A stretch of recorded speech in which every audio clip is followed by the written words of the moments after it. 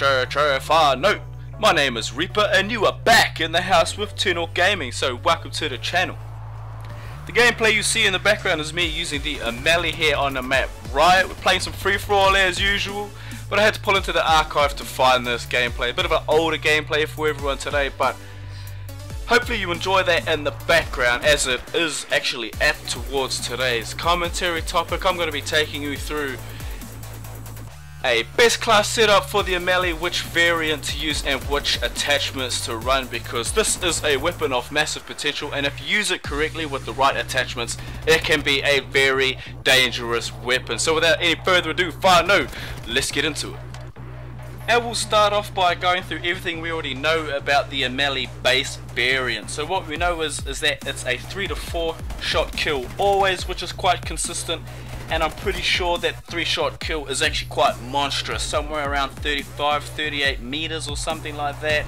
And it also has very strong wall penetration. That's just kind of by nature. The LMGs do come with big wall penetration capabilities. But it's also a very heavy weapon, so it handles poorly. You'll run quite slow with it, you'll notice this. And it has a rather wide hip fire spread, which can be quite bad in hairy situations. But as said before, it's a weapon with huge potential, and I rate it the best heavy weapon in the game. It beats the Python only just because it has a faster fire rate, which means a faster time to kill. It also has easier iron sights. So that's why I prefer the Ameli over the Python. But moving on to the actual variant I'm going to be talking about today, and that is the Ameli Heavy. It's an enlisted version, and believe me when I say this, this is not a matter of opinion, this is a matter of fact.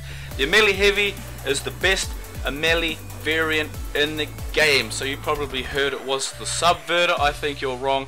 Both the Heavy and the Subverter are 3 shots to kill at all ranges. That's kind of their big damage buff that they both get.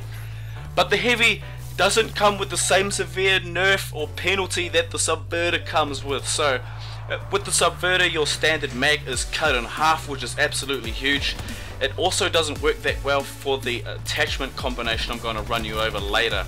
And the Heavy, of course, just stays with the regular 100 round magazine, drum clip, whatever we want to call it. So you've got more bullets to toss downstream at your enemies, and that is always a good thing.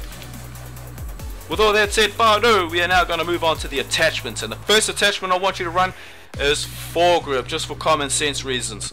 The second attachment I want you to run is quick draw grip. Now the Ameli aims down sights quite slowly. We're going to remedy that somewhat, and we're going to get our 3 lethal shots off accurately as fast as possible, so quick draw grip allows that. Now the third attachment, whānau, and this is the money maker. I want you to run rapid fire. This is going to take the RPM from 666 to a flat 830. That is ginormous, and that's what makes this Ameli Heavy so dangerous.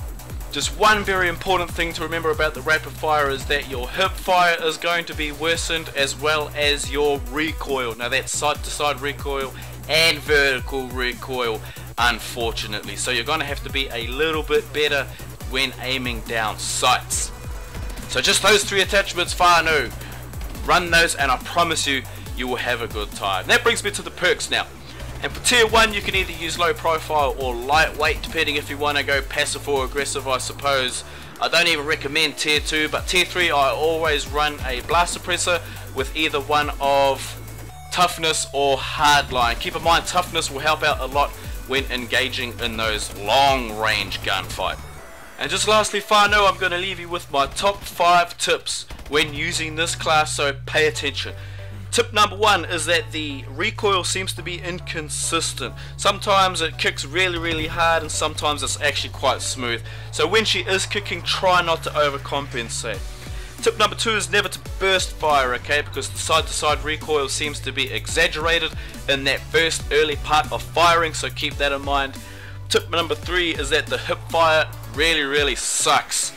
Okay, it's real bad. It's okay as a last resort, but I wouldn't recommend heading into a gunfight with the primary objective of trying to hip fire kill somebody. Trust me on that one. Tip number 4 is practice with the iron sights, because there's actually no room for optics. And tip number 5, whānau, is engage everyone from everywhere on the map, okay? Because if they've taken a bullet from someone else, which is quite common in this game. That's going to take one bullet off your bullets to kill, making the time to kill even quicker. And that about brings me to the end of today's video. So leave a comment down below, let me know how you go with this class setup. Don't forget to tap that thumbs up button, drop a like if you enjoyed the video, and don't forget to leave a subscription, man, because they're always appreciated. That's it from me, whānau, and hopefully I see you all in my next video. The Reaper is out.